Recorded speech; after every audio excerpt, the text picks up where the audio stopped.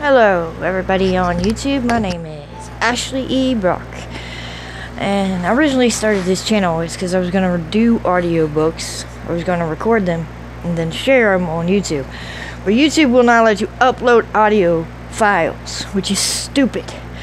So now I have to record myself reading them, which I also think is stupid because I didn't want to be seen reading the books because I don't like to look at myself. I figure other people don't like to look at me either.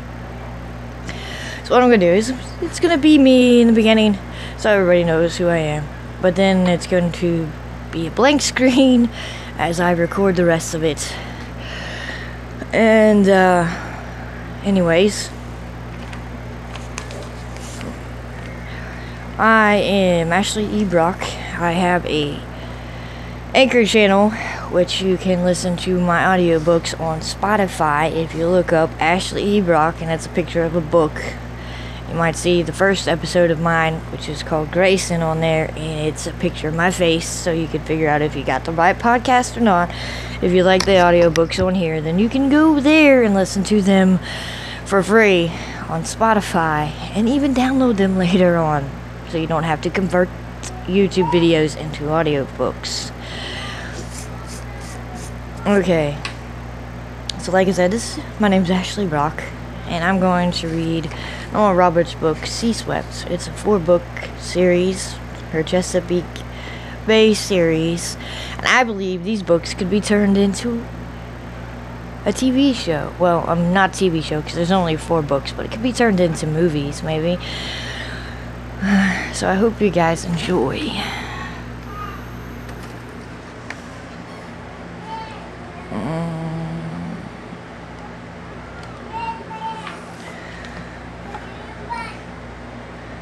Okay, sorry. It'll be a picture of my ceiling, but it's the same basic thing.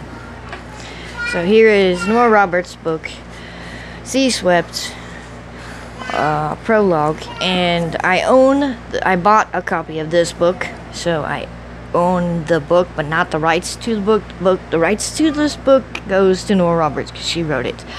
But it's one of my favorite books, and I'm going to start with this book series because there's only 4 books in this book series. Alright, so here it is. Nora Roberts' book, Sea Swept, Prologue. Cameron Quinn wasn't quite drunk. He could get there if he put his mind to it, but at the moment he preferred the nice, comfortable buzz of the nearly there. He liked to think it was just a 2 steps short of sloppy state that was holding his luck steady. He believed absently in the ebb and flow of luck, and right now his was flowing fast and hot. Just the day before, he raced his hydrofoil to victory in the World Championship, edging out the competition by the point of the bow and breaking the standing record for time and speed. He had the glory and the hefty purse, and he'd taken both over to Monte Carlo to see how they held up. They held up just dandy. A few hands of baccarat, a couple rolls of the dice, the turn of a card, and his wallet weighed heavier. Between the paparazzi and a reporter from Sports Illustrated, the glory showed no signs of dimming either. Fortune continued to smile. No, make that leer, Cameron thought, by turning him toward the little jewel in the med at the same time that popular magazine was wrapping its swimsuit edition shoot.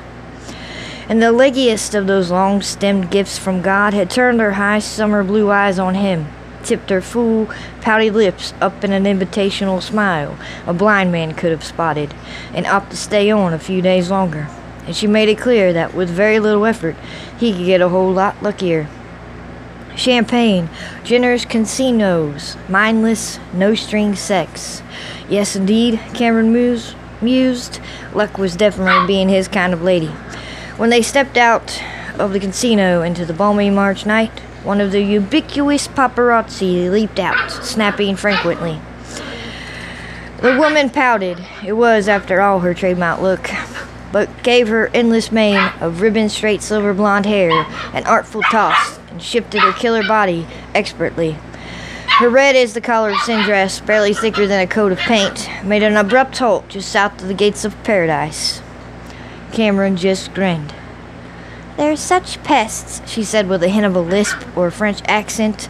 Cameron was never sure which. She sighed. testing the strength of that thin silk, and let Cameron guide her down the moon-dampled street.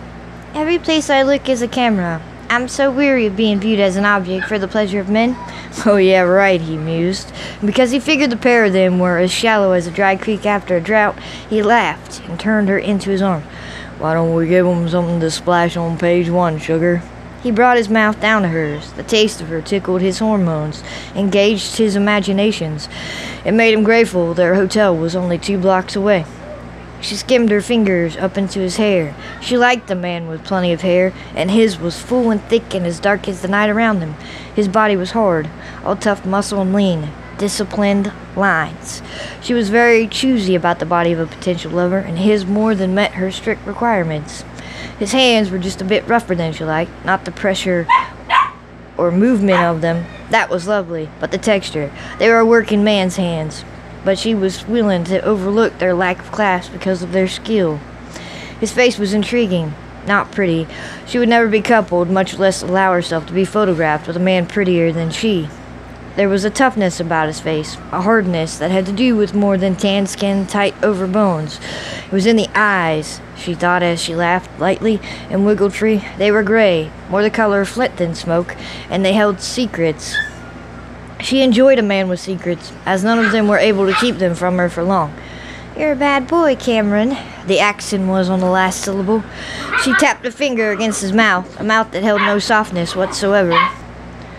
So I've always been told. He had to think for a moment as her name skimmed along the edges of his memory. Martine. Maybe tonight I'll let you be bad. I'm counting on it, sugar. He turned toward the hotel, slanted a glance over. At 6 feet, she was nearly eye to eye with him. My sweet or yours? Yours. She all but purred it. Perhaps if you order up another bottle of champagne, I'll let you try to seduce me. Cameron cocked an eyebrow, asked for his key at the desk. I'll need a bottle of Cristal, 2 glasses, and 1 red rose. He told the clerk while keeping his eyes on Martine. Right away. Yes, Miss Orquin, I'll take care of it.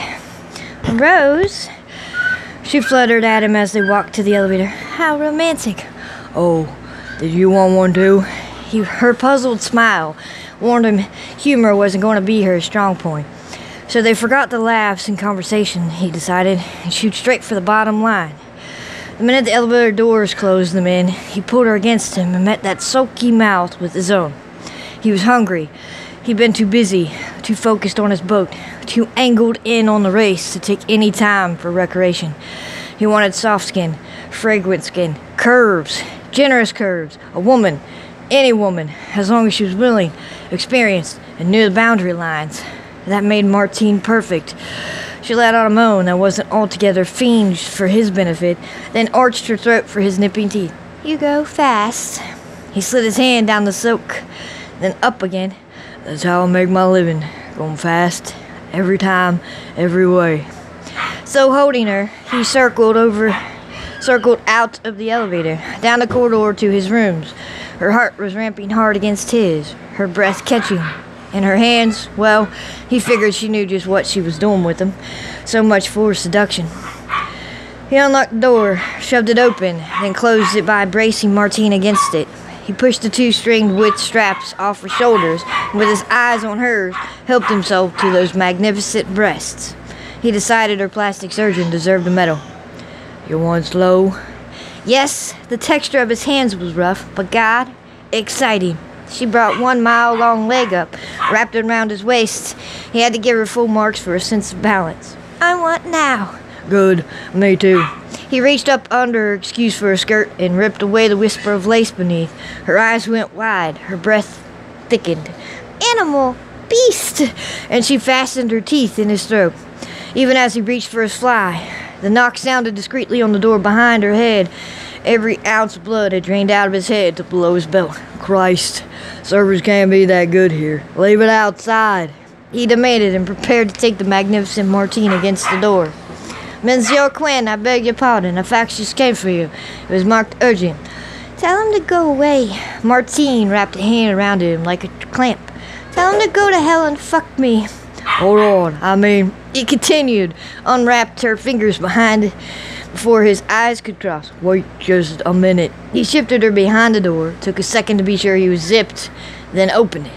I'm sorry to no problem, thanks. Cameron dug in his pocket for a bill, didn't bother to check the denomination, and traded it for the envelope. Before the clerk could babble over the amount of the tip, Cameron shut the door in his face. Martine gave that famous head toss again. You're more interested in a silly facts than me? Than this? With an expert hand, she tugged the dress down, wiggling free of it like a snake shedding skin. Cameron decided whatever she paid for that body, it had been worth every penny. No, believe me, baby, I'm not. This'll just take 1 second. He ripped the envelope open before he could give in to the urge to ball it up, toss it over his shoulder, and dive headlong into all that female glory.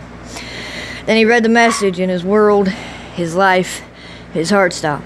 Oh, Jesus, goddamn. All the wine, cheerfully consumed throughout the evening, swarmed giddily in his head, churred in his stomach, turned his knees to water. He had to lean back against the door to steady himself before reading it again. Cam, damn it, why haven't you returned the call? We've been trying to reach you for hours. Dad's in the hospital, it's bad as it gets. No time for details, we're losing him fast. Hurry, Philip. Cameron lifted a hand, one that had held the wheel of dozens of boats, planes, cars that raced, one that could show a woman shuddering glimpses of heaven. And that hand shook as he dragged it through his hair. I have to go home. You are home. Martine decided to give him another chance and stepped forward to rub her body over his. No, I have to go. He nudged her aside and headed for the phone. You have to go. I need to make some calls. You think you can tell me to go? Sorry. Rain check. His mind just wouldn't engage. Absently, he pulled bills out of his pocket with one hand, picked up the phone with the other. Cab fare. He said, forgetting she was booked in the same hotel. Pig!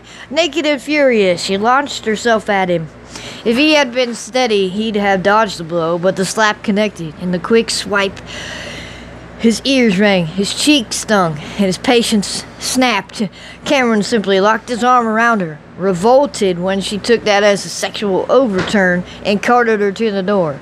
He took the time to scoop up her dress, then tossed both the woman and the silk into the hall. Her shriek rattled the teeth in his head as he threw the bowl. I'll kill you, you pig! You bastard! I'll kill you for this! Who do you think you are? You're nothing! Nothing! He left Martine screaming and pounding at the door and went into his bedroom to throw a few necessities into a bag. Looked like luck had just taken the nastiest of turns. That's the end of the first chapter. Or, well, it's the prologue. But I hope you enjoyed it. If not, that's cool. If so, let me know. Bye.